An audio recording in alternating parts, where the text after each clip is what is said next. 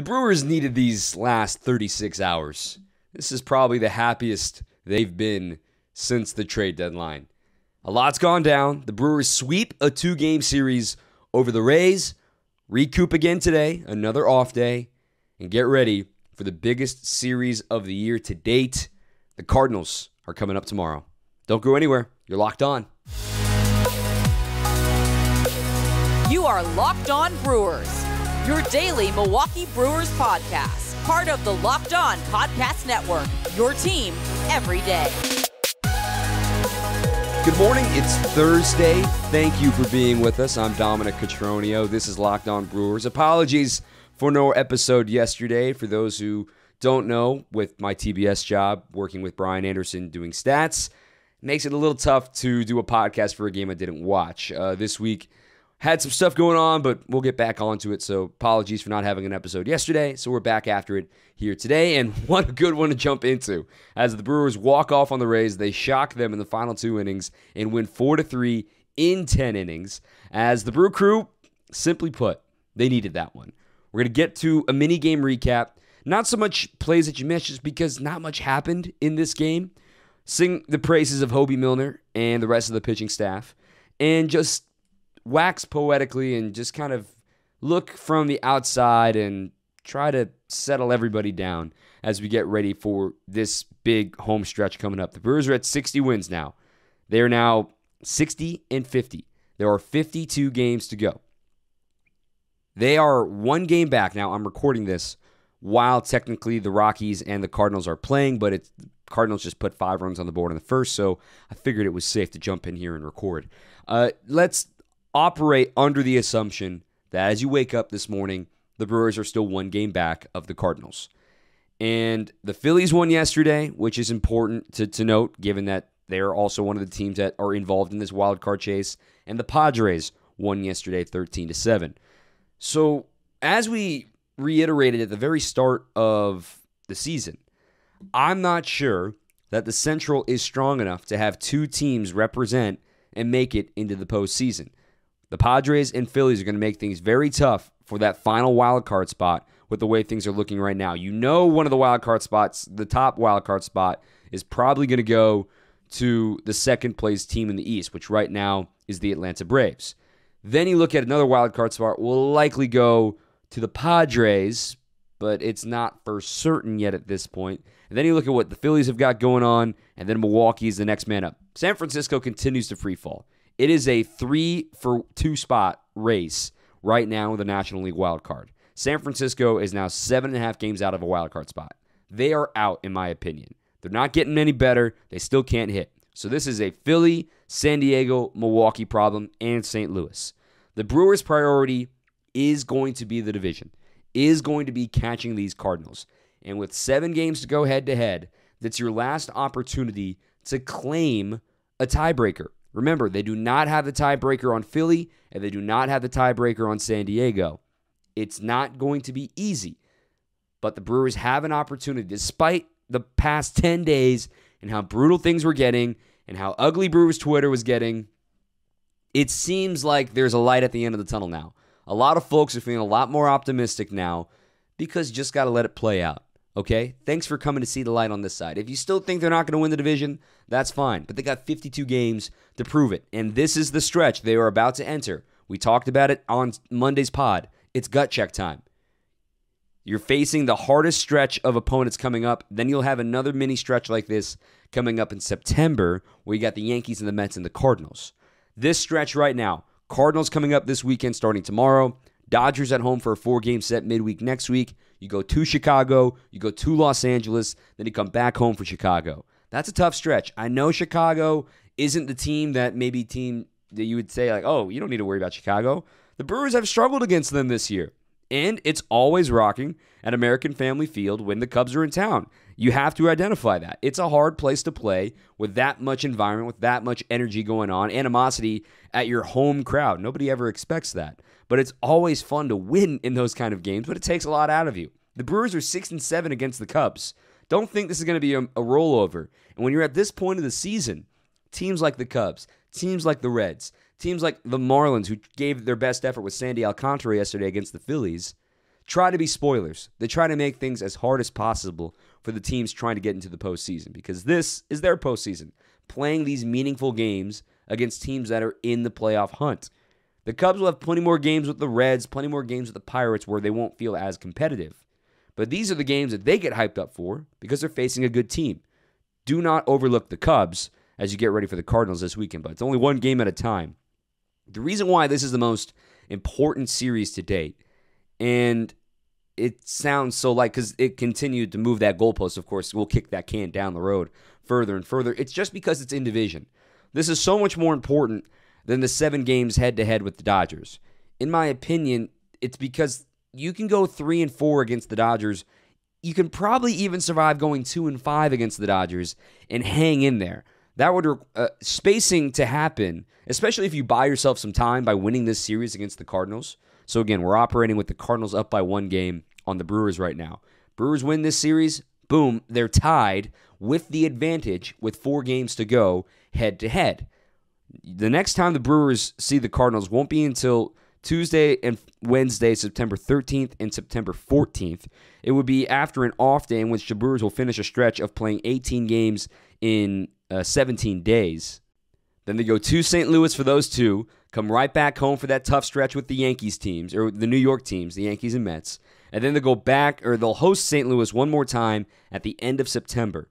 So again, kind of like how we talked about you won't see the Cardinals until after the trade deadline a month ago. Now you're sitting here saying this weekend you won't see them again for a month, and then you won't see them for another 2 weeks after that.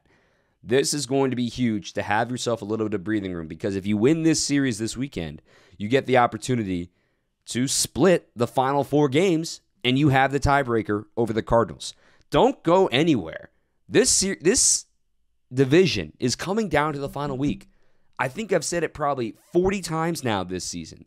It's coming down in the final week. So just having a little bit of an advantage, having a little bit of breathing room makes all the difference in the moment. Because when we add them all up at the end of the year, this is a massive weekend ahead of us. Just wanted to jump in about that real quick. Don't get caught up with the Dodgers. They're a good team. They're supposed to beat the Brewers. The Brewers want to be competitive against them. What I see with the Cardinals series, though, is the Brewers are going to face their best. They're going to face Jordan Montgomery. They're going to face Adam Wainwright. They're going to face Miles Mikolas.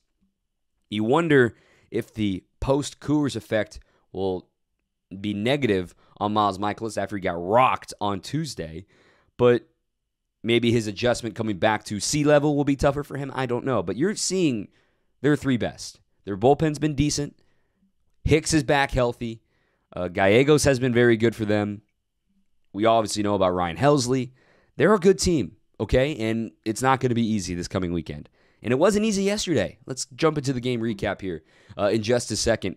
As the Brewers win in extra innings. 4-3, 10 innings. Rowdy, Tellez, and way to go, Big Randy, as Christian Yelich says. As we jump into the game recap, before we do so, remind you once again, you've heard me say it over and over about the Blue Nile anniversary sale happening right now. 40% off on fine jewelry, 25% on engagement ring settings. Amazing savings available at BlueNile.com, the original online jeweler. They've been doing this since 1999, and Blue Nile is committed to ensuring the highest ethical standards that are observed when they're sourcing their diamonds and jewelry. It's why they have the best quality in the biz. Whether you're designing diamond stud earrings, if you're customizing an engagement ring, which they have amazing, easy tools to do online at BlueNile.com, Blue Nile will allow you to create a bigger, more brilliant piece than you could ever imagine, and at a price you won't find at a traditional jeweler. And if you need help, you can get expert advice 24/7 and 30-day returns with their legendary service, guaranteed service and repair for life. And their diamond price guarantee means whenever you compare a diamond price from their site to somebody else's on a competitor's site, most cases, Blue Nile can meet or beat that price. So again, Blue Nile anniversary sale happening right now. BlueNile.com. Every order is shipped for free. It's insured, and it arrives in discreet packaging. It won't give away what's inside. Just need a simple special gift. If you're thinking about popping the question, if it's a birthday coming up, an anniversary, think about Blue Nile and give something special and make your moment sparkle. BlueNile.com today. Wow, what a game. Brewers win 4-3, and for a while, it looked like they were going to coast. Then it looked like it was going to be a nail-biter. And then it looked like they were going to fall in tough fashion. And then all of a sudden, they get off the deck and win it. Once again, though, a left-handed starter stymies the Brewers. And we talk about seeing the best from the Cardinals this weekend. They're only going to face one lefty. That's tomorrow in Jordan Montgomery. They miss Jose Quintana. Hallelujah. But Jordan Montgomery, a lefty over from the Yankees tomorrow. Keep that in mind. Jeffrey Springs, quick sidebar here. Hand up. Bias about to show here for a second. Jeffrey Springs is a friend of mine. I've covered him in the minor leagues, as is Pete Fairbanks in the bullpen for the Rays. We were all together in the Texas Rangers organization. I root like hell for Jeffrey Springs, except when he plays the Brewers, of course. But watching him carve the Brewers with his changeup, I was the least surprised person in the ballpark. Put some respect on Jeff Springs' name. He's been a very, very good pitcher the last 2 years for the Tampa Bay Rays. He's now got a 2.56 ERA in 5 innings with 8 strikeouts. Did allow 2 walks and those 2 runs in the first, but he even pitched better than that. It was a 2-out rally that formed out of nowhere. The big one he wants back is when Hunter Renfroe was at bat with McCutchen on second and 2 outs and still nobody across. He got Renfroe to swing and miss on a first pitch and then 4 consecutive pitches out of the zone. Springs lost it for a second there. He couldn't find it, and then the Brasso pitch, he was out in front of a slider, but got just enough wood on it to have it drop in left field. And the big reason for that is that the only reason Kutch was able to score is because there were 2 outs. If there was 1 out, he would have to hang up to make sure that ball doesn't drop, and he probably would have got the stop sign at third base. Keep that in mind. So he only scores because there's 2 outs. And then the second run scores. Keston Hiura, salute to you, man. Your bat died a hero. Broken bat flare out in front on a changeup in the left center field. It got the job done. Situational, timely hitting for the Brewers. Springs did not pitch bad in this game. At one point, 7 of 8 outs were via strikeout. The only 2 runs he allowed were in that first inning. The Brewers were opportunistic. Their only 2 of their 3 hits with runners in scoring position came in that first inning. The other hit, of course, the one that ended the game by Willy Adames. They went 3 for 6 with runners in scoring position, which tells you 2 things. They cashed in when they had the opportunity. The catch is they just didn't have many opportunities. Springs and that bullpen pitched very well. Brewers fans, I think, understand what good pitching looks like, and I think you can sit back now, going back and watching that game, saying, man, that is some really good pitching. And it wasn't even about the Brewers chasing pitches, or wasn't even about questionable strikes, in which I didn't think it was that bad. Maybe a couple of pitches off the inside corner, but I thought Ryan Blakeney was fine. It wasn't anything egregious, in my opinion. Brewers know what good pitching looks like, what using all 3 of your pitches, mixing things up, changing speeds. That's what Jeffrey Springs did. Whether he was left-handed or right-handed, that would have worked very well against any lineup in yesterday's game. So the Brewers certainly fought and clawed and tried to keep themselves in this against Springs, and then it's always tough against the A bullpen of the Tampa Bay Rays. Let's talk about the Brewers, man. Brandon Woodruff. Weird start because he didn't walk a batter. He had it, as I described talking to Vinny Rottino at the game yesterday. It seemed like he had a little more behind him. He completes 7 innings for the first time this year, but he actually exits trailing in this game, allowing 2 solo homers. He only allowed 4 hits. He only allowed 4 base runners, but 2 of them were solo homers. The other was a leadoff double, and the last an RBI single by David Peralta. 7 innings, 3 runs, all earned, no walks, 5 strikeouts. He faced 25 batters. His ERA is down to 3.52. He continues to turn in quality start after quality start. That's his 6th quality start since coming off the injured list, out of 9 total all season. Great stuff from Brandon Woodruff. Again, he has been a different pitcher. Saw him touch 99 a couple of times. Yu Chang and Randy Arozarena run into a couple of fastballs, and I think Woodruff would like those fastballs back, specifically to one to Chang. He wanted it up, missed it right down the middle. I don't care how much you've played in the big leagues. You're in the big leagues for a reason. Most guys don't miss that pitch. Made him pay. But Woodruff, another great outing for him. And it's always tough because, remember, Brandon faced these guys for his first outing on June 28th coming off the injured list, and he dominated them. Looked like the Brandon Woodruff of old. It's hard to do that back-to-back times, but he still pitched very, very, very well. Brewers going down the box score here.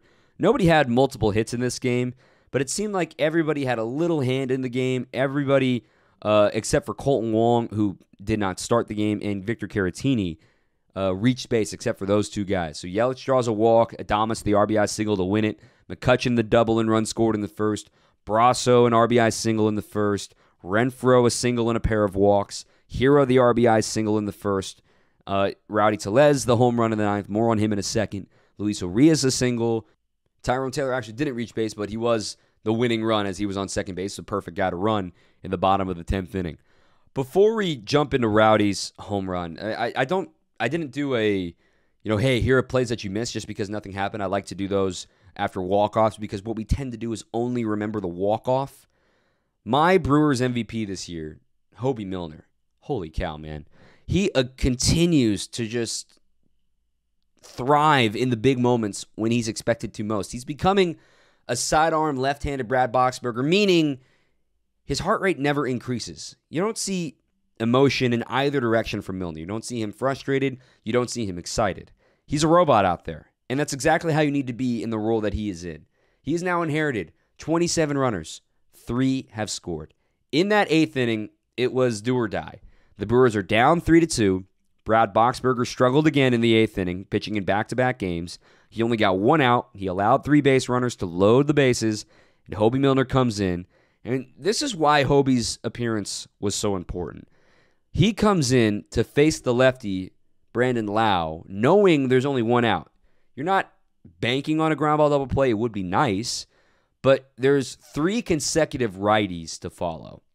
Now, transport yourself back to 2021, and let me tell you that, hey, the Hoby Milner you're watching in 2021, he's going to come in this 3-batter minimum era with 1 out and 3 consecutive righties coming up after a lefty. Do you think Craig Counsell's crazy? You would absolutely say yes. I have the numbers. Last season, righties hit 361 off Hoby Milner. This season, they're hitting just 236. Last season, they had an 1187 OPS right-handed hitters against Hoby Milner. This season, 640. That's almost a full slash in half for Hoby Milner this season. The home run ball was his bugaboo last season. He allowed 8 homers, all of them to right-handed pitching. Right-handed hitting. Why is it so important to identify righties? It's because he's a side-arming lefty. Prior to joining the Brewers, he's what we used to know affectionately as a loogie guy. L-O-G-U-Y. Loogie means left-only guy. Okay, that's an old school phrase that's kind of gone now because of the 3-batter minimum. He's somebody that a lot of folks and a lot of analysts in baseball thought, hey, last of a dying breed, he only gets lefties out. Who knows if he's going to be able to stick around as the 3-batter minimum has arrived. And looking into the numbers, he's always got lefties out. That's always been his job. So the fact that he's adapted to get righties out and he gets back-to-back looking strikeouts of Brandon Lau and Isaac Paredes to leave the bases loaded and get out of it without any further damage. What a full turnaround for him, because so many folks were worried about him when this rule was instituted, and he has made the adjustment. The actual adjustment, in case you're wondering, is completely scrapping his 4-seam fastball. Last season, his 4-seam fastball was arguably one of the worst fastballs in all of baseball. And opponents hit 377 off his fastball. He doesn't throw hard. He relies on deception. He relies on his arm angle to fool you. 377 against the fastball. That's not going to cut it. 4 of his home runs allowed were on the fastball. He only throws it 89, 90 miles an hour, and he threw it about half the time last year. He did have some natural sink to it, but it wasn't a real sinker. So this season, kudos to the Brewers and their pitching brass to sit down and say, hey, forget the 4-seamer. He's thrown it 5% of the time this year. It's effectively gone from his repertoire. Let's just focus on a boring sinker that really, and boring as in it bores in on your hands if you're facing a lefty. Really going what we call arm side run. If you're not familiar with that term, picture yourself as the man on the mound, the pitcher. It could be easy to say, oh, it breaks into a righty or it breaks into a lefty, but you don't know what hand. You just say, hey, Hoby Milner's a lefty with a sinker with good arm side action, meaning the ball breaks toward his arm side. That's what you would expect from a sinker from either, whether a right-hander or a left-hander. His changeup has good arm side tumble where it falls off the table, and the slider breaks hard to his glove side. going from the pitcher's perspective from left to right. There's a little bit of inside baseball for you if you didn't know about that. Using the sinker this year, remember the four-seamer last year, 377 average against. Also, the average exit velocity on that pitch last year was 87 miles an hour. This year, on his sinker, opponents are hitting 282, so about 100 points less. He doesn't throw hard. He's going to give up contact. We know that. He's not a strikeout pitcher. And the average exit velocity has actually dropped by 3 miles an hour. But it's not just the sinker. His secondary pitches have been elevated as well. Both his curve and changed averaged over 90 miles an hour exit velo last year. This year, both of those pitches are under 82 miles an hour. He's among the top percentiles in hard hit rate, average exit velocity, and lack of barrel rate, despite being in the second lowest percentile in curveball spin, fifth lowest percentile in fastball spin, and fifth percentile in fastball velocity. He's 31 years old. He's reinvented himself. He's figured it out. And in my opinion, he's the Brewers MVP just because of how many jams he's been able to get the Brew Crew out of. Again, 27 inherited runners, only 3 have scored. What an outing for Hoby. That was incredible. Tip of the cap again to him as he just gets the job done. I don't know where the Brewers would be right now without Hoby Milner, especially as we move forward without Josh Hader. We're going to talk about Josh coming up in this final segment, and I haven't even talked about Willy and Rowdy yet. That's coming up next in just a moment. I want to tell you about one of our newest sponsors here on Locked On Brewers. Pure Health Research wants to help you out. If you're struggling with a bloated belly, if you're feeling tired and sluggish, if you've got uncomfortable digestive issues, you may just have an overworked liver, as Pure Health Research has the Liver Health Formula that can help you cleanse and gently detoxify your liver. You can restore comfortable and regular digestion, you can reduce belly fat, and you can fill your days with renewed energy. And as a listener of our show, you can try the Liver Health Formula risk-free today, and you'll get a free bottle of Curb Fit with your order. Curb Fit is a safe, all-natural appetite suppressant, making it easier to say no to those naughty foods. So go to getliverhelp.com/MLB to learn more with the Liver Health Formula from our friends at Pure Health Research. Again, getliverhelp.com/MLB. Let's talk about the ninth inning. Rowdy Tellez was on the bench today, starting against the left-hander. He had the day off. And he comes in once Springs exited the game, and they were righty-heavy in the bullpen today for the Rays, but with the short bench the Brewers are carrying right now, there aren't any backup infielders now that Wong was already in the game too. So Jonathan Davis and Mario Feliciano is the extent of the bench. Rowdy's got to be in there against the lefty, and the pitcher was Brooks Raley, Colin Poche, a left-handed hitter. Rowdy, first batter of the inning against Poche, and he's only got, of his 22 homers, only 2 of them this season had come off of a left-handed pitcher. Enter Poche. Enter a 3-2 pitch. Enter a line drive to straightaway center field for his 23rd homer of the year that takes the team lead away from Willy Adames. A line shot for Rowdy. Man, this dude, it's just so simple because the clubhouse obviously loves him. The city obviously loves him. I can't think of another comparison than Bobby Portis. And I've tweeted this before too. For Bucks fans listening, and it's not just because of the Rowdy chants and the Bobby chants over at Fiserv Forum. It's just that I look at Bobby, never really given a chance, always a good role player wherever he was in the NBA. And you look back in the title season, was finally given opportunities a little bit more off the bench, was shooting well, was playing good enough defense, rebounding with adding some size for the Bucks a couple of years ago. This isn't a Bucks podcast, I promise. You can go check out Kane Pittman on Locked On Bucks if you want that. But I compare it to Rowdy because dude never got a chance with with Toronto. Always knew there was somebody else coming behind his back, and the trade, and he gets to be freed up, and he's embracing it. The city loves him. The revenge game he had against Toronto was epic. The 2-homer game in the Brew Crew jerseys a month ago. And Willy gets that revenge arc here. More on that in a second. But Rowdy has been just everything the Brewers could ask for what he's been this year, as they've given him the everyday first baseman job. Yes, he got the day off with the lefty on the mound today. But look at his numbers. Yes, 239 average. You're like, well, that's not that great. Well, league average right around 245. So as a slugging first baseman, to have a league average batting average, you're like, okay, that's fine. He's well over league average in OPS at 808. League average, and that's in the 730s. Absolutely love that. 23 bombs, you're absolutely loving that. 20 doubles out of the first baseman? Sign me up. And an underrated fact about Rowdy Tellez is his lack of strikeouts. He really doesn't strike out all that much. 81 Ks and 365 at-bats. That's 22%. In today's baseball, it feels like it's 25, 30% for most guys. And for, again, a slugging first baseman, he's going to end up with over 100 strikeouts, obviously, but he's going to end up with over 500 plate appearances. I'm in. Sign me up for that. What a great year for Rowdy Tellez. His 23rd of the year to tie things up in the bottom of the ninth, just barely scraping over the wall in center. Let's talk about the top of the 10th inning now before we get to Willy's walk-off. Devin Williams, back.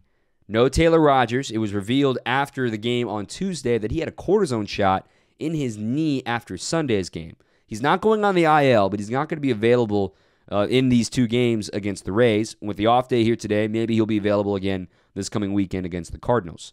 And Devin was down on Tuesday in that save situation when Matt Bush came in to close it out because Craig Counsell said he wanted to give Devin a day, given he had pitched in 4 of the last 5. It's been a stressful week. Totally understood on that part.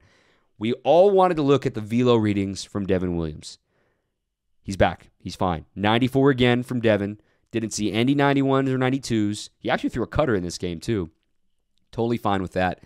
It was Craig Counsell having the heartbeat of his team, knowing the pulse of his team, knowing when a guy needs a breather. He gave him one, and he rewards him. Facing 2 batters in the top of the 10th inning is all he needed to get 3 outs. That was an awesome 10th inning. Top to bottom. It was an awesome game, top to bottom for the Brewers. This felt like a playoff game. 30,000 fans, tough team, good pitching, timely enough hitting. Taylor Walls the grounder to first base to open up the 10th. And Rowdy Tellez, I think there are maybe 3 first basemen in the league that even think about making that throw. I think of Freddie Freeman, I think of Paul Goldschmidt, and I think of Matt Olson. And Rowdy Tellez pulls it off. And don't lose sight of the fact that this was clearly premeditated. They've talked about this because Urias broke straight to third as soon as he saw that ball hit as hard as it was straight to Rowdy. There was no hesitation. Urias read that just as well as Rowdy read it, and they were on the same page. That was huge. Perfect throw from Tellez, perfect tag from Urias. First out of the inning, you got a runner on first now. A ground ball could end the frame, but didn't even need that. After a foul ball on the first pitch by Siri, on the 0-1 offering, changeup, swing and miss, runner going, Caratini from his knees throws out Walls. Third time he's been caught this year in 11 tries. An amazing falling tag by Colton Wong again. Blink, and there's 2 outs. And then 3 pitches later, Devin gets the strikeout on a fastball elevated and ends the inning. He technically only faced 2 batters, got 3 outs. What a day for Devin Williams to get back on track. He earns the win in this one, in a game that the Brewers needed. And it only took 2 pitches in the bottom of the 10th inning for Willy Adames, his 4th career walk-off hit, and his first with the Brewers, which is shocking enough, but it was against his former team. The revenge tour for Willy Adames. He didn't have a great series down at the Trop. We've talked about how he has trouble seeing the ball there at the Trop. He comes home, didn't have a great day necessarily on Tuesday. He was 0 for 4 at this point of the game yesterday, but gets the base hit through the left side, wins the game for the Brew Crew, and what a day. What a fun day. I want to wrap this up. Off day today, and I didn't mention this at the top of the show, but tomorrow I want to do a mailbag episode again. Now that things have calmed down a little bit, I want to get your thoughts. So as you're listening to this, go ahead and hit us up at Locked On Brewers or at myself at Dom_Catronio.